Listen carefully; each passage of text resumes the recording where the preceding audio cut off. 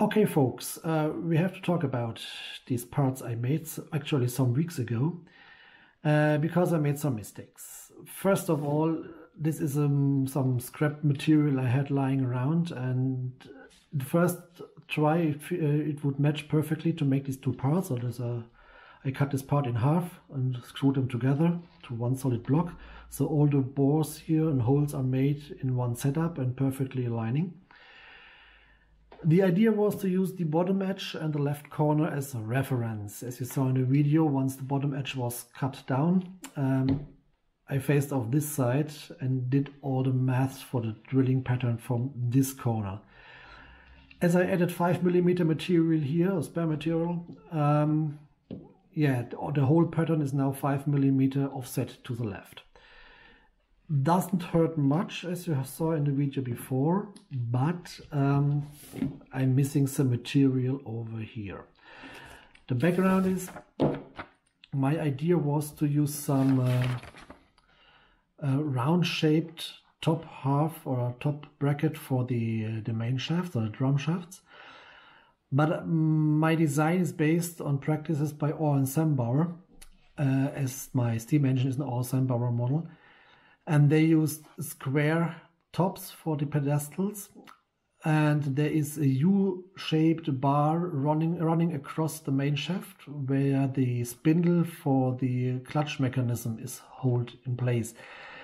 So to make this arrangement working, I can't use the half one that I had in mind before.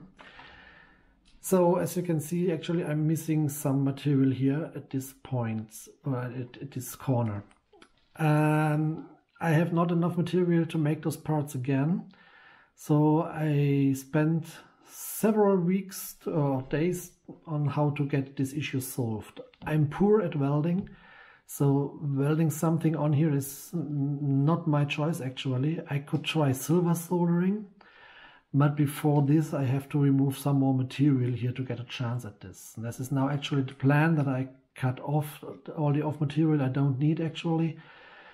Mill out here the intersection to get the final shape later on.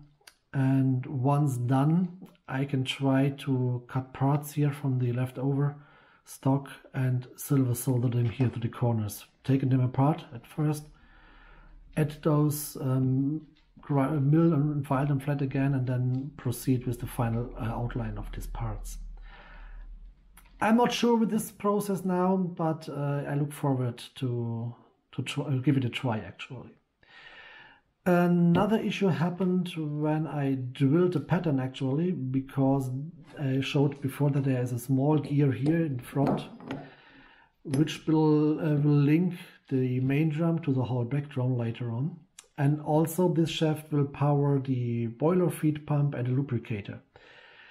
It was supposed to use a 28 gear here, a 28 teeth gear, but the drawing I used to drill the holes already still had a 23 teeth gear in the sketch, so this hole doesn't fit for the 28 actually, which is logical at this point.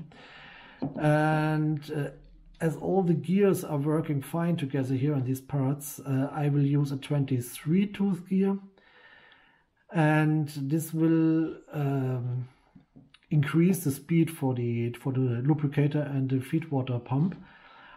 But the boiler feed I can adjust with the bypass valve actually, and there are some other ways to adjust the amount of oil fed by the lubricator. So I think the original design was gear ratio 3:1, and now we are around about 2.4:1. So I think I can work with this one actually. Okay folks, so that is the actual status, and also some reason why it took so long to get a new video coming in this project. I look forward to get some process here within the next couple of weeks. And I hope you are well, stay safe, and hopefully I can post another update soon. Bye.